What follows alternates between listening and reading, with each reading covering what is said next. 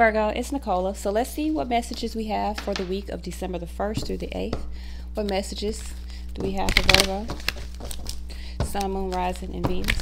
December the 1st through the 8th of 2018. Virgo. Sun, Moon, Rising, and Venus. December the 1st through the 8th of 2018. Virgo. Sun, Moon, Rising, and Venus. December the 1st through the 8th. Let's see what we got.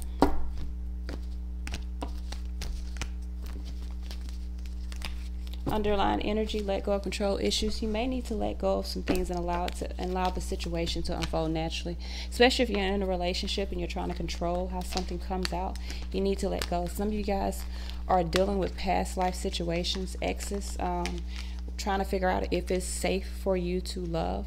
There's a separation and a retreat that is happening. There may not be enough attraction or chemistry within you and a true love entity, or someone may be separating and retreating, going toward true love. But there may not be an attraction. Words won't come out. There may not be enough attraction or chemistry to keep a situation moving. Someone may feel like there's not, you may feel like there's not enough attraction to keep something moving. But someone may be trying to retreat from a situation and go toward true love. So we got past life situations, past life relationship here. Why is past life relationship here? Why is past life relationship here? It says you've known each other before. Past life relationship. It's too many. Secrets. This could be in the ethers. This could be a soulmate moving forward. If this is not a soulmate, this for a lot of you guys, this is a soulmate. But if not, there's a lot of illusions around this situation, a lot of secrets around this situation.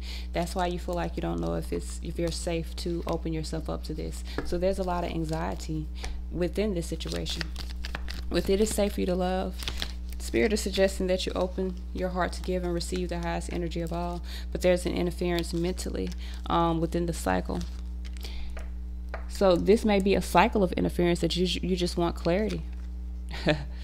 Yeah, could be dealing with Capricorn, or there's a lot of fear. There's a lot of being stuck. Some of us, and I say us because Virgo's my moon, want clarity before we open up to a situation. So there's a separation right now from you and your partner. 9 of Wands. If not a physical separation, there's an energetic separation. 3 of Cups, there's a separation because there's a third party here, and there's some illusions. There's too many options, too many people in regards to the connection. Someone has found the strength to remove themselves from those illusions to end that 10 of Cups. That's why there's a separation. That's why someone isn't aware if they should extend themselves out to a connection or not. So with retreat here, it says it's time to disconnect from the world. Someone may have retreated from you. You may have retreated from them. Retreated from an offer. 2 of Pentacles, Queen of Swords. Someone is deciding not to be balanced, not to be juggled, moving forward. 6 of Swords. Honoring commitments toward their own foundation. 10 Pentacles. So someone ended some type of connection. Devil energy and Ace of Cups. Could be dealing with a Capricorn, or it could be dealing with just letting the fear go and releasing the love. Someone retreated from a situation. This could be true love. This literally can be a true love situation, but someone retreated because they feel like it's just not enough. The love isn't enough, and that's the answer. So there's too much deception, there's too much other stuff. Love is not enough. So some of you guys may be in a connection, and someone, because this was third party, someone other than the person you're with is now single and is trying to find what they would like on the tangible, because they feel like this connection, there wasn't enough attraction, enough chemistry. There wasn't enough to sustain a relationship. There was too much heartache, and someone didn't want to continue to hold on to sex and heartache. Other people involved in the situation. Someone wants to manifest true love. The person that is retreating wants to manifest true love in their life. Why is true love here? It says this is the romance of a lifetime.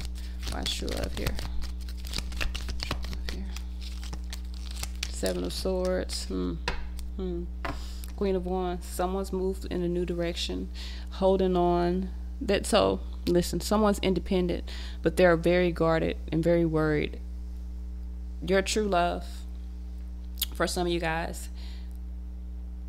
is very guarded, very worried, maybe deceptive, or you may be deceptive. Somebody's deceptive, but they're very worried and guarded about this connection. They feel like it's not enough, like the love isn't enough. So they may be trying to escape whatever is keeping them from being. Someone is trying to escape something that's keeping them from being single, so they can go in a new direction. But someone is clearly single. So this is a third party. And the person that is not single is trying to escape, or maybe deceptive and offering themselves when they are not single. So let's see what guidance we have.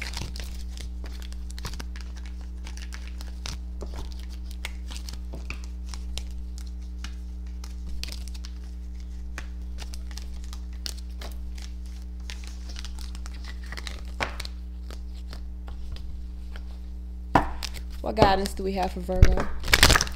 Sun, Moon, Rising, and Venus. Virgo. Sun, Moon, Rising, and Venus. What messages do we have for Virgo moving forward? Sun, Moon, Rising, and Venus. Virgo. Sun, Moon, Rising, and Venus.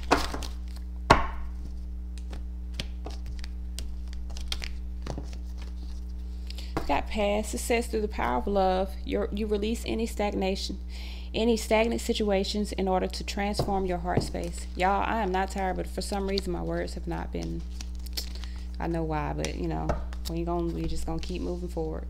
So with commitment, it says you dedicate yourself to beliefs wholeheartedly, knowing that love is the essence of your very being. You guys may be wanting to detach from a commitment, but you're not expressing that. So you're really stuck in your past because you won't allow yourself to let go. And that's the truth. This is all I have. Peace, y'all.